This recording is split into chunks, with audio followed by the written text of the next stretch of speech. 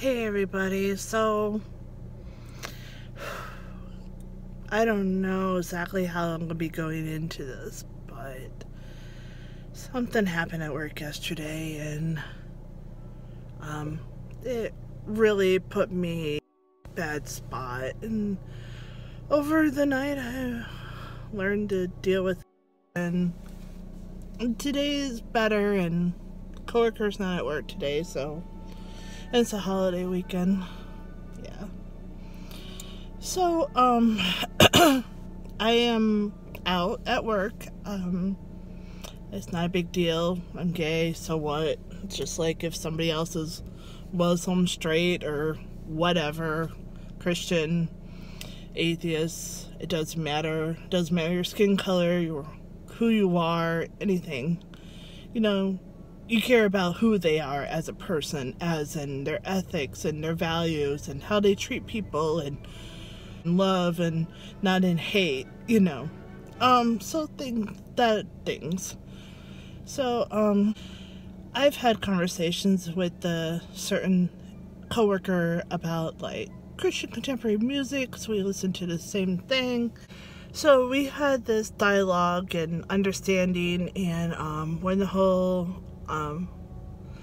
election was going on, he pretty much made it clear how he feels about certain topics. And that was okay. You're entitled to your own opinion. So that was about over a year ago when the election was going on. Nothing else has really been happening in that conversation, in that subject matter. I think it'll just pretty much understanding. And so we here and there talked about like certain groups or different bands, you know, type of thing. When another coworker told my boss about the whole coughing thing, I pretty much limited who I talked to and talk about outside work, talk about, you know, my personal life and what's going on. So I have limited that quite a bit ever since that whole coughing thing happened.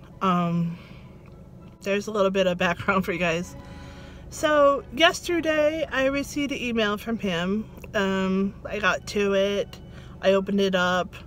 The intro video was about, it was more of a selling product for you to learn how to love your neighbor even if they're gay and still being in Christian values. I was really offended. It seriously affected me. I have never had this happen at work. It really disturbed me. I haven't dealt with anything like this since my early 20s. I rather just somebody called me a dyke or someone called me that than to like attack my faith, you know? So, I emailed him back and say, what's this all about? And in another email I said, this is not appropriate for work. Don't send me things like this. And you're a good coworker and have a great 4-day weekend. So, I left it on a good note. Later on, he came by my desk and I was like, yeah, don't send me stuff like this. He's like, oh, it helped me. I thought it would help you. I'm like, what do you mean it helped you? I didn't say that. I was thinking in my head, I'm like, are you trying to tell me you were gay and now you're straight? Or you have a problem loving people? Or you know, I don't even care you love me. I mean, really, I don't. Just respect me. I respect you. We all have different views, different ways of life. That's all I care about, is being respected.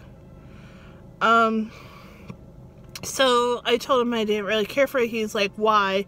And I told him why.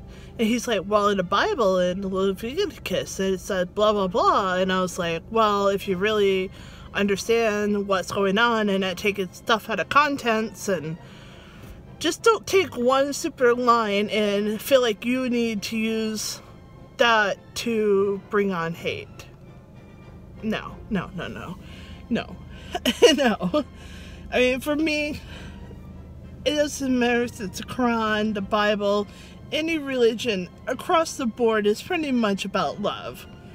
Loving yourself, loving the world, loving the opportunities you have in life, loving your fellow mankind. All it's all about. To send something like this is just so uncalled for. And I'm getting choked up here. I told it wouldn't affect me anymore. I'm at peace with whatever happened, but I haven't dealt with this in a while. And I mean, I've been out since I was like 16, 17 years old. And here I'm like turning 42 at the end of the year. Yeah, I've been out longer, many more years than the age I was when I came out. So, he's on vacation now, and he probably won't return until after the holiday. We're having Memorial Day coming up on Monday, and no. We're not doing this. I'm not doing this at the workplace. No. So, anyways, I'm not going to HR at this time since the lines of communication kind of opened about this subject matter like a year ago. But yeah, I guess it also depends on how I'm being treated after, so. Anyways, I need to get to work, and I will talk to you guys later.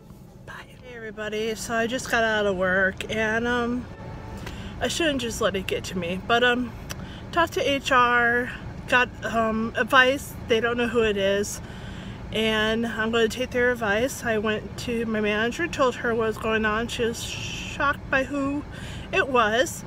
I'm going to pull him aside on Tuesday after the holiday, tell him that, you know, this is not cool with work. We don't have that type of friendship.